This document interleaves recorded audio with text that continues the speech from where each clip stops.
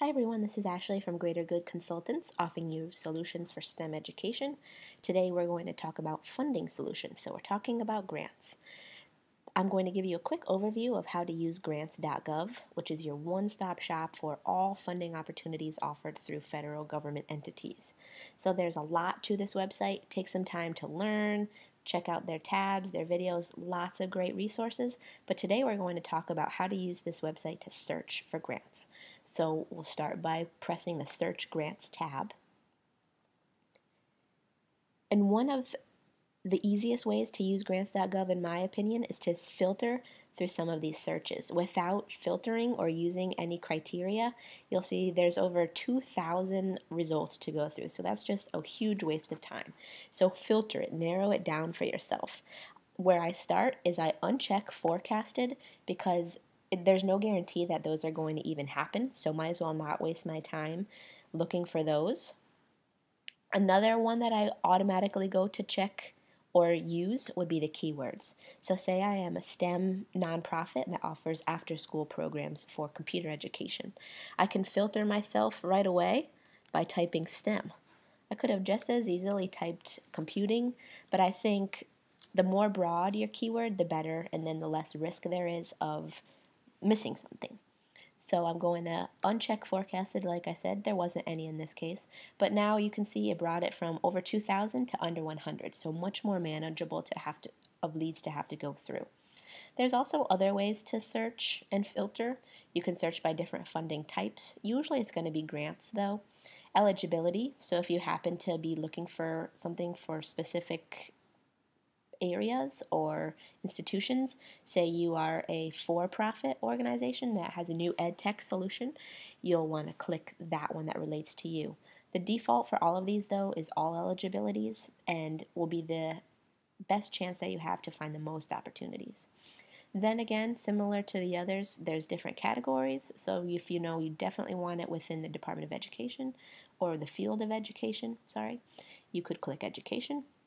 Again, it just defaults to all. Same with the agency. If you know there's a certain agency you want to look through, that's one way to filter it. Otherwise, just keeping it all agencies will give you the most results.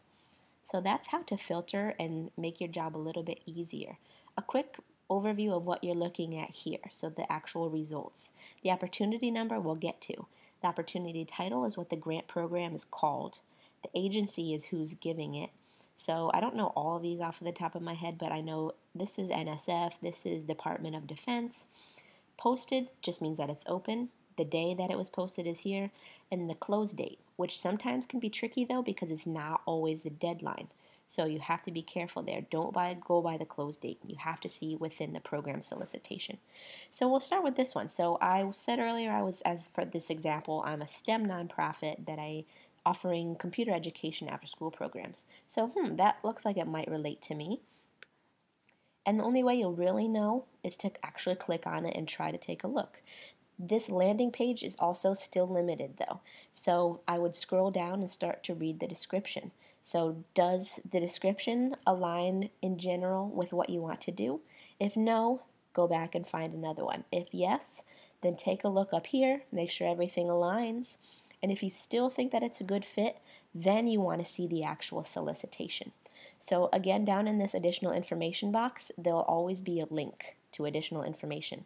That link, when you click it, takes you to the landing page to be able to download the program solicitation. I like it best in PDF. So the program solicitation is the big kahuna. It's everything you would ever want to know about this specific grant opportunity.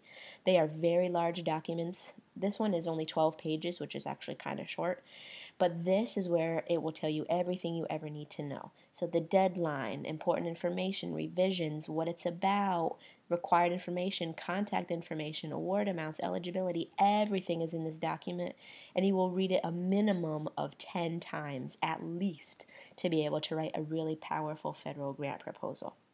So that's an overview of how to search grants. If you need any help, feel free to check me out. GreaterGoodConsultantsCT.com.